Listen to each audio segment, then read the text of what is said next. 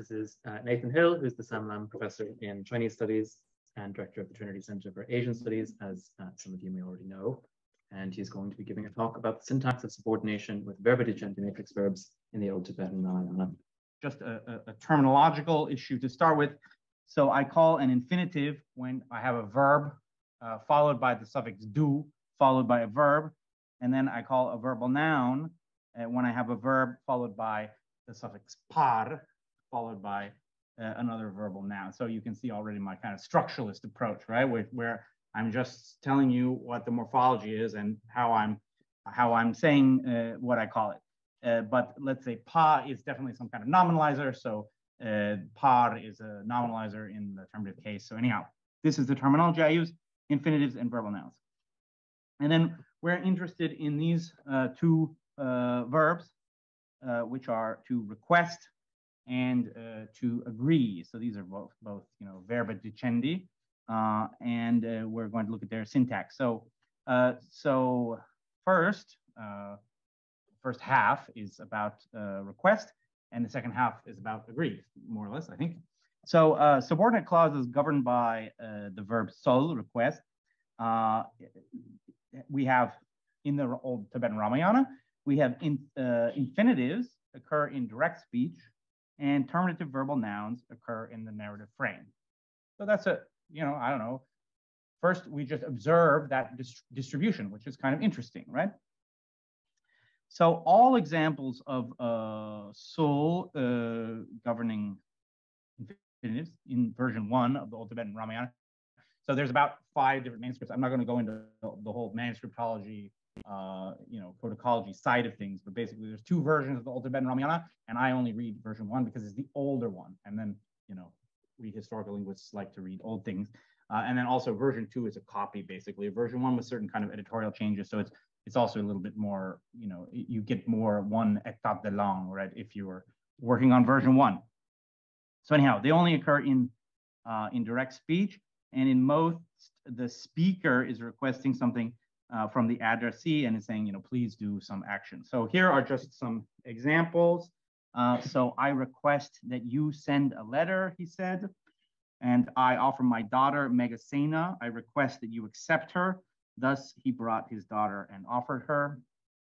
And then in example 3, I request that you ask them, he said. So these are all requests by the speaker to the addressee that the addressee do something. Now, in example 4, the agent of the subordinate noun is not the addressee, but is generic.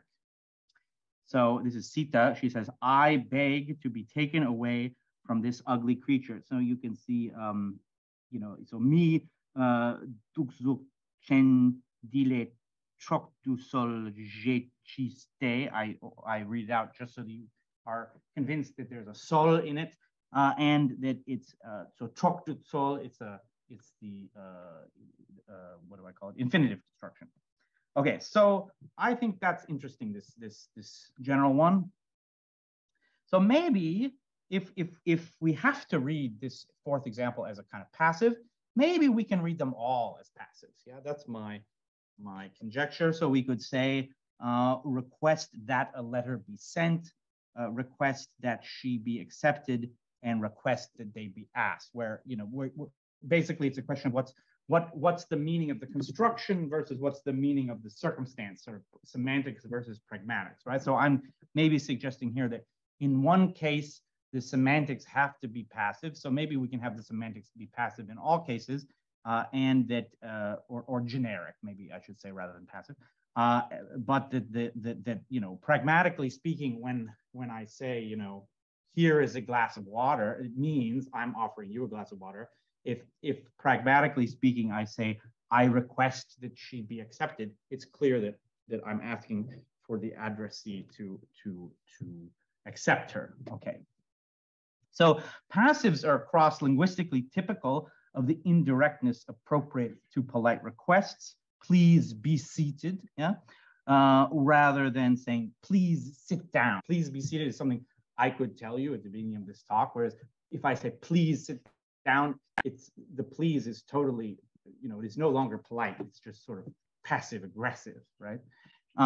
So a patient-focused meaning also characterizes the future stem in general. So this is, I won't go into, but like when you form what would be like a gerundive in Latin, you do it with the future stem in Tibetan. So futures have a kind of, passiveness to them already. So that's kind of circumstantial evidence for this argument that I'm making. So I would say, well, maybe the future infinitive, and by future infinitive, I just mean that the subordinate verb is in future stem. So future stem do matrix verb. In this case, future stem do sol. So maybe future infinitives, when governed by sol, is syntactically a passive and pragmatically a polite request.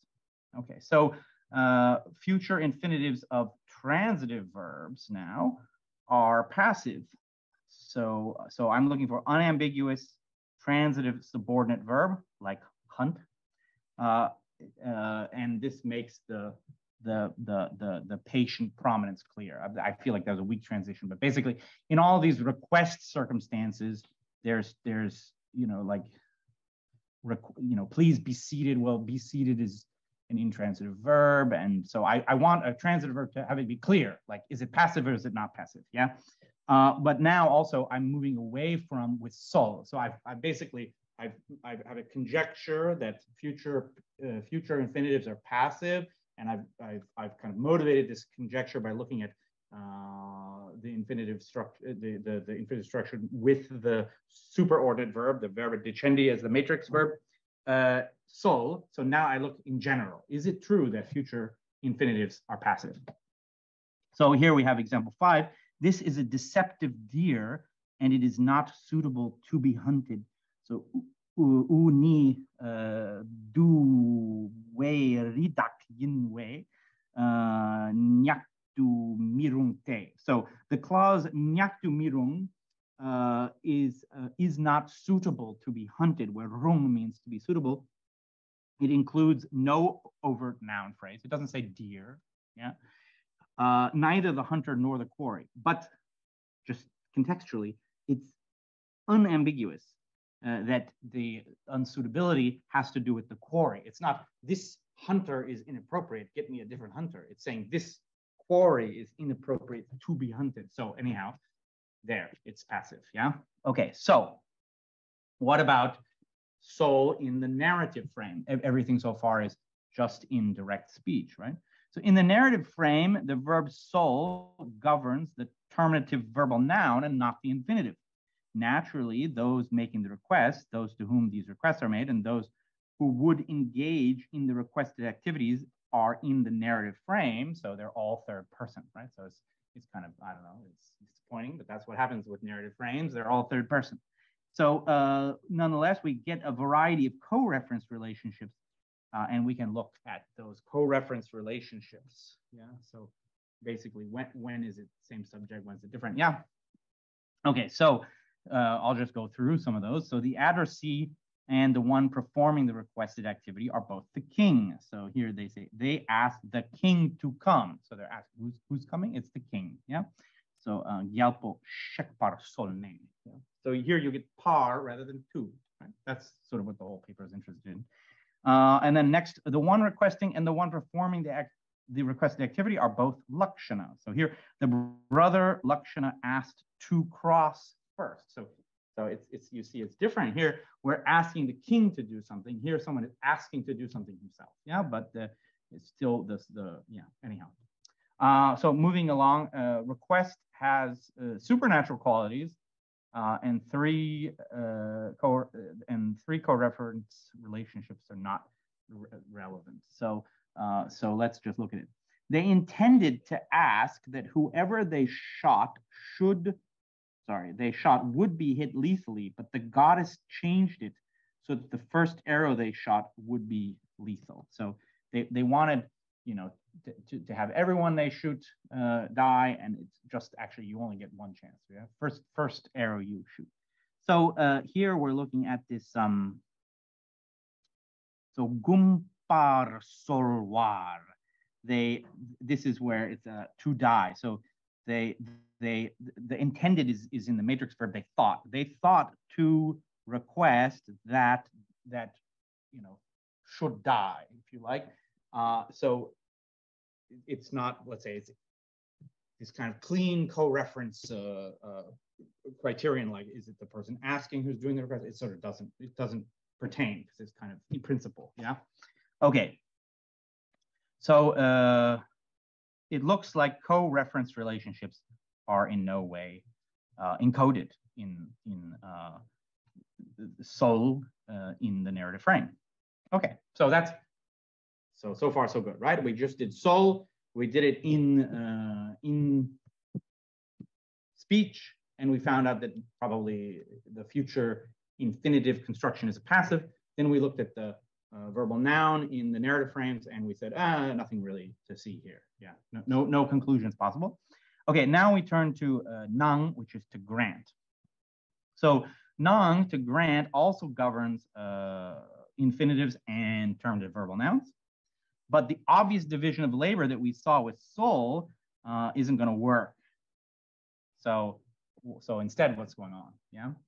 So instead, the present infinitive construction is used when the subordinate verb is intransitive and the sole argument is the same as the agent of gnang. Okay, so now it's clear to you, why did I even bother with when I looked at soul in the narrative frame? Why was I even looking at co-reference relationships? It's because it does matter with gnang. So I've sort of shown it doesn't matter with soul, even though you wondered why I was doing it at the time. Well, it does matter with gnang. So if these criteria are not met, we instead find the terminal verbal noun construction. So this terminal just refers to the case marker, the at the end of the par, right? So, okay, present infinitives with the matrix verb gnang. All examples of gnang, agree or grant, in version 1 of the Old Tibetan Ramayana happen to take motion verbs as their subordinate verbs. I don't think that's part of the construction, but so nevertheless, we will see that when we look at the distribution of terminal verbal nouns governed by gnang, it seems likely that the plot of the story and not some grammatical constraint is the reason why we see infinitives only with motion verbs. The intransitivity of these verbs is probably the salient factor. That's what I think. Although, I'd have to, like, if you want to say, no, it has to do with motion verbs, then of course I have to go and do the philology to find an example without a motion verb, and I won't find it in the Old Tibetan Ramayana. So in example 9, he said, I shall not go, and did not agree to go. So what I'm looking at is this sheksu manang no, right? So there, he did not agree for him to go with co-reference, yeah? And a intransitive subordinate verb. Then in 10, it doesn't seem like Mahadeva will agree to come. So here we have sheksu nangwa and there's more to it for the doesn't seem that, but it's the same basically as 9, right? So then in 11, would you nephews agree to go to Lankapura sometime? So sheksu jinang, where G is a question word. Would you agree to go? Yeah. And then the Deva Putras agreed to go. Sheksu nangte. Yeah. Okay. So now let's look at other present infinitives. Well, and I should just point out that in these cases, actually, the morphology doesn't make it totally unambiguous, but shek is a present. So one thing I'm noticing is that request takes future infinitives and agree takes present infinitives. So sort of from there, then we're looking at how are future infinitives different syntactically from present infinitives. So other present infinitives. Of the verbs listed as taking present infinitives in an article that me and some colleagues wrote a few years ago that has seemed not to appear correctly in the PowerPoint, we added this list. These verbs take future infinitives. These verbs take present infinitives. So I checked that list, and we only have only one example where it's morphologically unambiguous, which is the verb do, che. Yeah. So here's the quote: the horse head swoosh was cut off. Yeah. The demon lost his magical power. He swayed to and fro. This is the climactic scene in the whole thing, right? Where there's the battle between the army of the demons and the army of the monkeys, and then Ravana is invisible, and Rama says, oh, come on, are you such a scaredy cat? You're gonna be invisible during this battle. And then he says, just show me your big toe. Yeah. And so the Ravana says, okay, fine, I'll show you my big toe. And then Rama is such a good archer that he calculates, how to cut his head off from where his big toe is. And so this is when Ravana is his head is swoosh cut off, and now he's going to fall down onto the army. So he swayed to and fro and made as if to fall on the army of the men and monkeys. And like in Japanese, I would say, as an auxiliary verb, do in Tibetan can have this function as to make as if, to try, if you like. Yeah. So we have this tengtu gelte. So as gel is to fall, geltu chepa.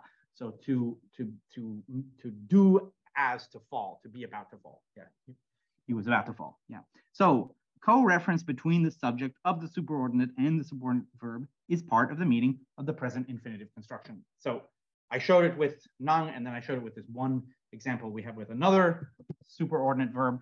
And in all cases, the agent of the matrix verb and the sole argument of the subordinate verb are the same. Yeah. So I think that co-reference condition is part of the present infinitive construction. How about verbal nouns? Yeah, because we just did the infinitives. Now you want to know about the verbal nouns. Verbal nouns with gnang as a matrix verb. Recall that, this is what I just said, right? But it's still a useful reminder. Recall that present infinitives require intransitive subordinate verbs and co-reference between the matrix and the subordinate verb. The terminal verbal noun is used whenever one of these two conditions is not met. So we have either co-reference with transitive subordinate verbs or intransitives, but no co-reference. So let's look at first co-reference, but with transitive subordinate verbs.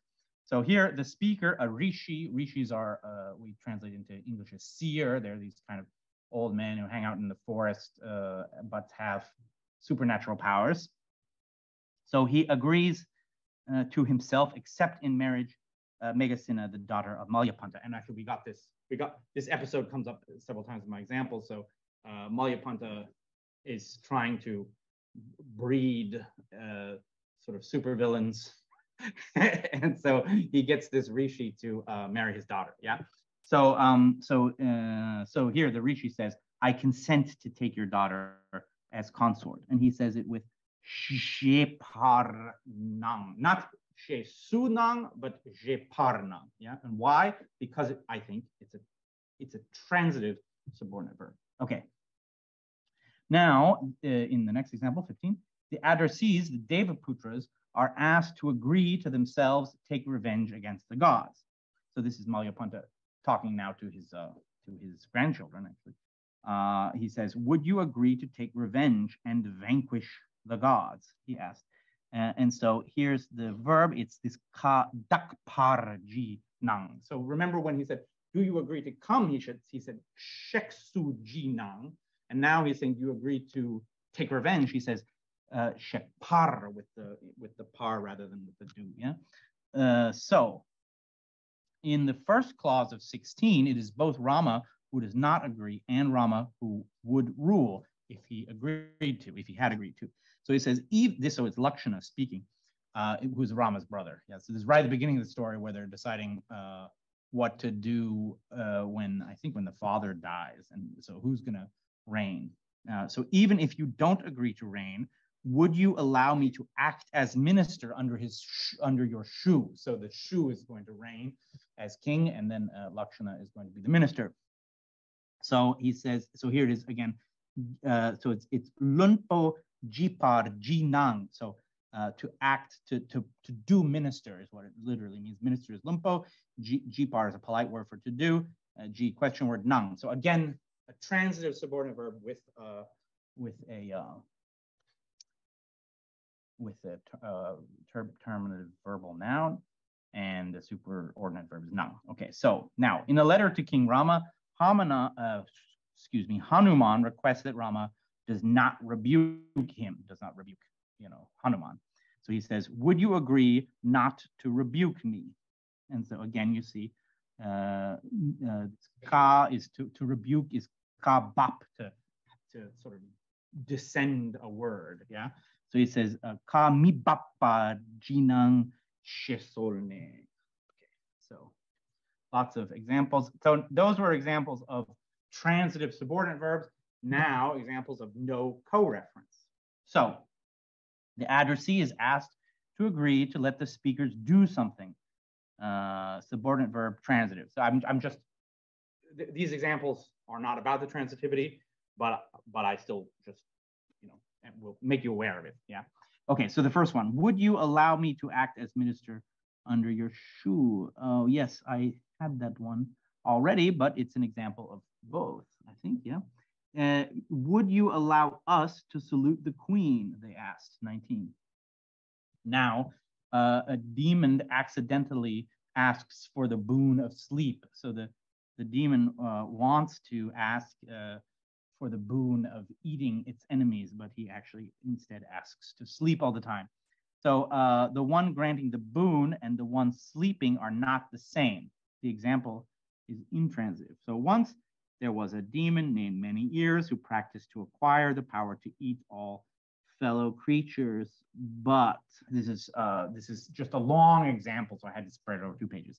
But by the power of the gods, a goddess of speech transformed onto his tongue and changed his request into, would you allow me to sleep, whence he would sleep all the time. So this is ni lok par gnang. Yeah, that's the phrase I'm looking for right there in the middle.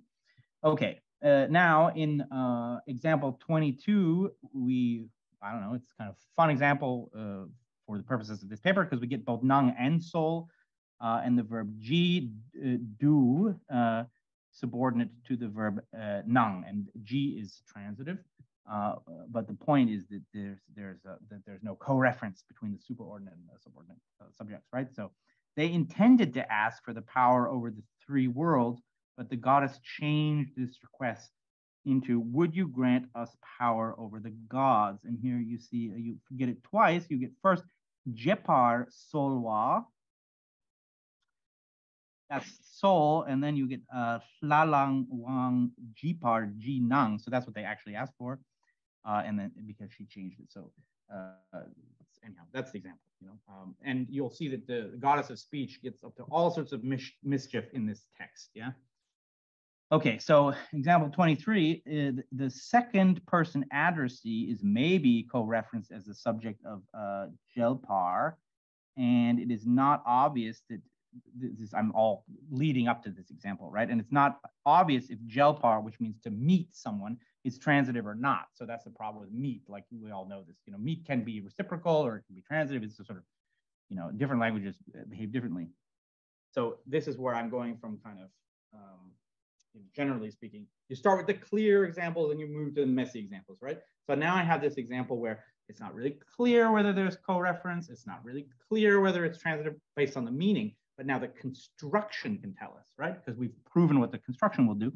So, so the construction, the terminative verbal noun means that either gel is transitive, you consent to meet me, or there is no co-reference, you consent to us meeting. So, so anyhow, you can take your pick, and we would need to do more philology to figure out exactly the syntax of gel to meet. This is where I think Ravana's sister, who's an ugly demoness, is trying to seduce Rama. So she says, if it were not an option not to meet, would you consent to meeting once? Yeah. So conclusions. Future infinitives constitute a sort of passive that can be used as a polite imperative.